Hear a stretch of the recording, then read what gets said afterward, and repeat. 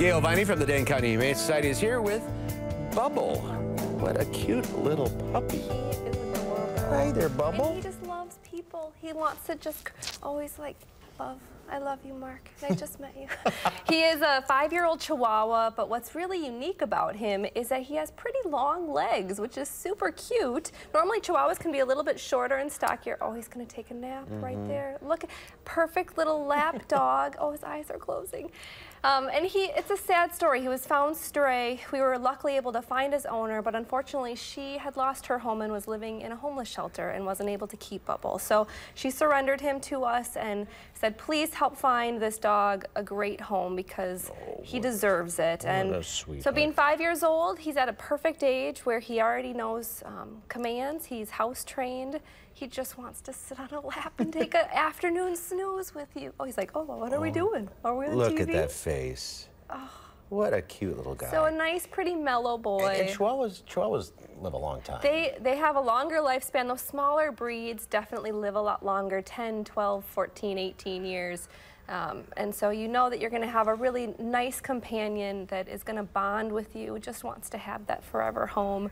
I think he'd stay here all day. Honestly, Mark, oh my gosh. I don't think your news hounds would approve of him, but no, he deserves a really good home. He was getting all the love in the newsroom too, so he likes meeting people, likes going for walks, rode nicely in the car, loved it. He was just up on the window like, this is awesome. Really? So he's a good boy. Do you want to show people your legs? I want to see how long he's like, no, I'm sleeping. Yeah, let's put you down. Should we see? Why don't we talk about Dogtoberfest? Well, speaking of sweet dogs, this Sunday is Dogtoberfest at Capitol Brewery, and we're also working with race day events again to do the 6-legged race beforehand. So Dogtoberfest starts at 10 a.m., goes till 4 p.m. Bring your dogs, social dogs on leash, and also come at 9:30 if you want to be a part of the 5K race. Sign up. It's better to do that first. But lots of great bands, and it's always a fun event to be able to bring your pet out. And oh, you can see how long his little legs are. Hey, Bubble. What do you smell? Well, there's so much stuff dogs out here all the time. He's like, this place is interesting. You can see his cute little legs and his little white paws, which is really fun.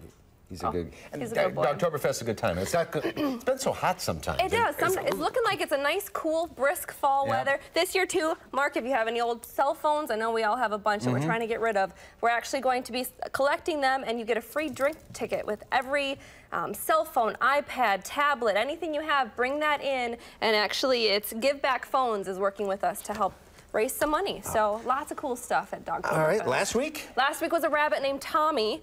Tommy got adopted that day. He really caused a commotion. People wanted to come out and meet him, and so he got adopted. Really soft rabbit. You know, the hint to the other rabbits, if you eat on the air, you get adopted.